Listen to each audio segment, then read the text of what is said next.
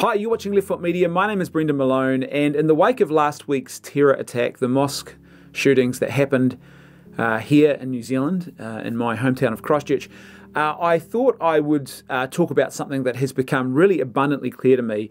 In fact, it's prompted me to action in the day or so after the shootings, and that is the fact that there is absolutely nothing to be gained by us being on social media and engaging with print media journalism, particularly the print media journalism websites, in the days immediately after a terrorist attack like this one.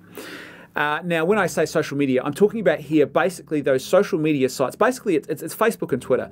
Social media sites that are nothing more than a repository or an information dump for people. They just, here's an article, here's a video, here's a theory I've got, here's something I've heard, and it's just a slew of anyone just chucking any old thing out into the internet sphere. And also print media journalism, and particularly the print media websites. Those things can be helpful as an attack is happening. So when the initial news broke and the attack began to unfold, there's no doubt there is a beneficial communications aspect that you can get from social media. The ability to actually connect quickly with friends and to find out if they're okay, and to pass on information and to get information yourself. And then they can also have, I think, a limited value if you want to do something positive to contribute to aiding the victims of these events and doing something proactive to actually help after, in the immediate aftermath of a terrorist attack. So basically you can go onto social media and you can, find out how to donate, or, what the particular needs are and how you can contribute to those needs. But outside of that, they actually make terrorist attacks worse. That's what I've realised in the last day or so after the events that happened just last Friday here in Christchurch.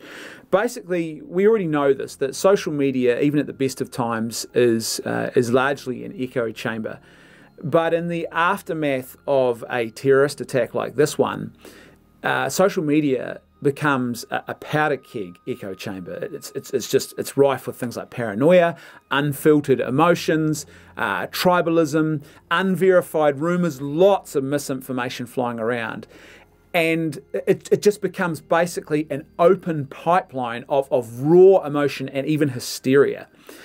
And this is the last thing that you need in your society in the wake of a race-based or religious terror attack, or any sort of ideologically motivated mass murder, act of terrorism like we've just seen here in New Zealand. Because one thing that's apparent to me is I can already see that you've got dangerously fearful and angry mob type mentality things already starting to happen here in New Zealand on social media primarily. And also in print media, that they are sowing the seeds for actual further division after this event. Like, think about print media, because print media in particular, what happens in the hours during an attack, so while something's going on, people come to those sites to get information, and they need those sites because they need to get information, and that's where they really do come in handy.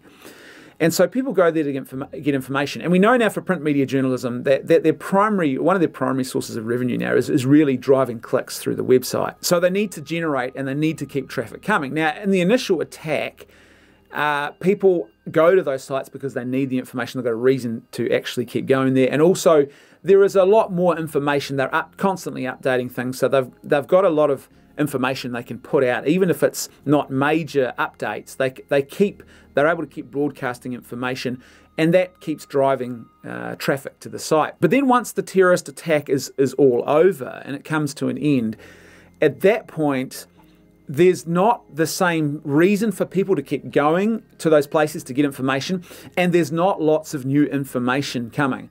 And so that's when they have to start generating clicks, and they have to actually give people more and more reasons to keep the traffic coming to their sites. And the way they do that primarily is by editorializing. It's op-ed columns, and they just start flying around. And you get these people who are no more informed than you or I are. As a general rule, this is the norm. The vast majority of print commentary that you get, it's not coming from people who are any more informed than you or I. It's just people who are in pretty much the same situation as you, who've got the same information that we're all working with, and yet they are trying to carve out a niche for themselves in the op-ed space, and they are just pontificating about what they think the causes are, who's to blame, what the fixes are, but they don't know anything more than you or I, and it's far too early. Like within less than 24 hours after the event, I already saw the opinion columns beginning to be circulated from people declaring that they knew what the cause was, saying that we warned about this, and basically just all sorts of conjecture and speculation that is really unhelpful and just actually is adding to a sense of chaos around the event. It's not actually helping us. What you need in a situation like this is actually calm. Everyone needs to stop, take a deep breath, and really, effectively, we all need to sort of shut up and stand back. And actually, there needs to be a proper and thorough investigation to actually understand motivations, to understand what contributed to these events, understand how it all unfolded, and then we can begin to have a discussion once we actually know more about what has gone on here and what has contributed to these events. But anything else is just pure conjecture. And to make matters worse, what happens, particularly on social media, is that or anything you do where you sort of jump on your phone and you're constantly scrolling for more opinion columns, or you're constantly scrolling a social media feed, is you're not actually connecting with people in any meaningful way that can actually help you. All you're doing is you are sitting alone, cycling through, so it's you in your little bubble of your own head, effectively, cycling through endless cycles of this largely superficial, highly emotionally charged venting from people, whether it be venting from an op-ed columnist or whether it be venting from people on social media. And basically what that means is that social media becomes the perfect way to sort of foment chaos and effectively to bring people to their knees, to bring you to your knees, because you get stuck in a cycle of fear-mongering. You get stuck in a cycle of people who are just expressing their doubts and their concerns, and that's all you're seeing. You're scrolling through this, scrolling. The other thing, of course, is that you get something online called online disinhibition effect, where people go a lot further and say things that they would never ever say if they were in a room with a person, or they were face to face with them, or even talking on a phone to them. Why? Because they can't hear a person's voice, they can't see a person's face. The normal empathy mechanisms in your brain don't function the same way on social media. And so what happens is you end up saying things and doing things that you would never ever say to people. And certainly in a situation like this, there's a lot less pausing that goes on. One of the biggest rules I always advise people with social media is pause before you post anything. Take a deep breath, particularly in moments of controversy. Take a deep breath and ask yourself, should I be posting this? Go away, have a cup of coffee and come back. And often you realize, nah, this is not going to contribute to anything positive. But in situations like this, there's very little pausing going on. People are just posting. And so you're scrolling through this, and what you are seeing is just an open pipeline, a constant slew of people either expressing uninformed opinions, raw emotion, conjecture, misinformation, rumors and gossip, or their own doubts, and they just open up their own fears and they just throw them all on. I'm so afraid, I'm so scared, and you are just sitting there in the stew of fear and paranoia and misinformation, and you're not connecting with people, you're connecting with pixels, and it's really not helpful for you. It's not helpful for anyone. And this is important because if we remain in that state and we're constantly feeding ourselves this constant and unrelenting diet of this sort of stuff, information coming at us 100 miles an hour that we're not even having time to process, coupled with people's fears and doubts and paranoia and misinformation and everything else, then things can actually end up a lot worse, not just in society, but also for us as individuals. And it's something I realized sort of by Saturday afternoon. I realized to myself, hold on a minute, I'm getting stuck in the social media trap here over this issue, and this is actually doing things to me that are not good. I need to uncouple myself and get the heck away from this, because basically in a situation like this, we actually need reserves and stoicism to draw on. It's actually essential if we're going to go forward and make our way through this. We can't simply be raw, open pipelines of raw emotion where we're just throwing everything out there. Now, yes, we shouldn't be closed and sort of heartless and unemotive, weird sort of, I don't know, automatons or robots either. That's not good either, but you want to avoid both extremes. You want to avoid the extreme of being someone who is just cold and has shut off their emotions, because that's not a good thing. But raw emotion is also a problem at the other end of the spectrum, because both of those two extremes can lead to really bad outcomes, whether it's our actions, the way we think about others, the way we respond, government legislation and policy. If it's driven by those two extremes, you get in real trouble. What we actually need in this situation is some reserves and a bit of stoicism to draw on. And the way you get those reserves and that stoicism is actually, I would say, to withdraw from social media and all the op-ed columns and everything else, and to actually to engage in periods of contemplation, really, of these events of your own life, and also, I think, active participation in the real world and real world events. So effectively getting on with life and doing things in the real world, in particular for other people.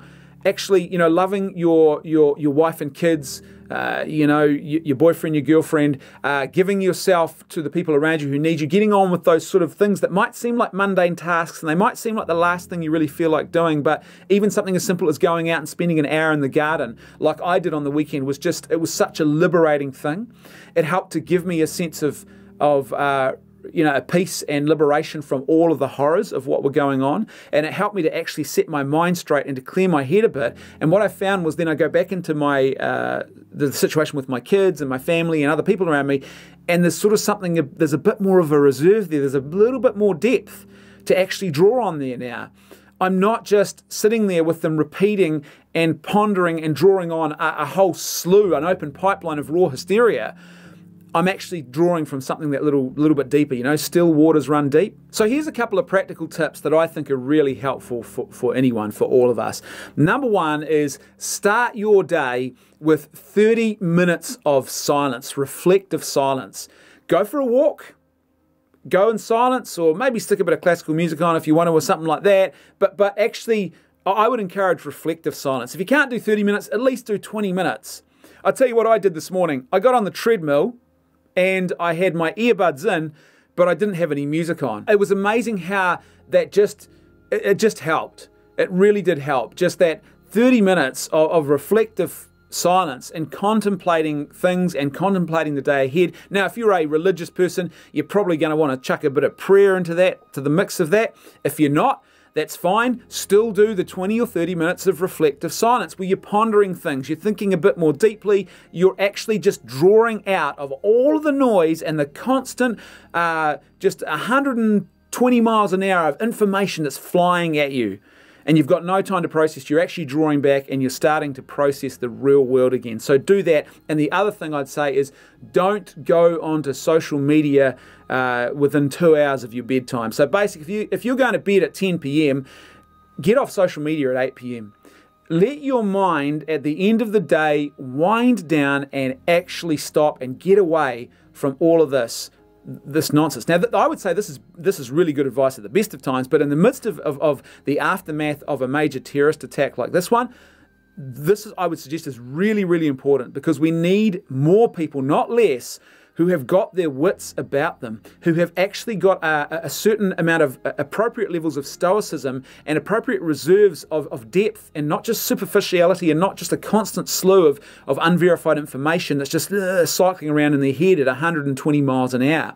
We actually need people to actually to let those still waters run a bit deeper in their lives right now, because otherwise, this is actually just making the situation worse. The more time you spend on social media after a terrorist attack, the more the situation actually gets worse, and the greater the chance becomes for division and problems to actually arise within our society, if that's the thing that we're sort of, the space that we're constantly and spending most of, or even hours of our day engaged with.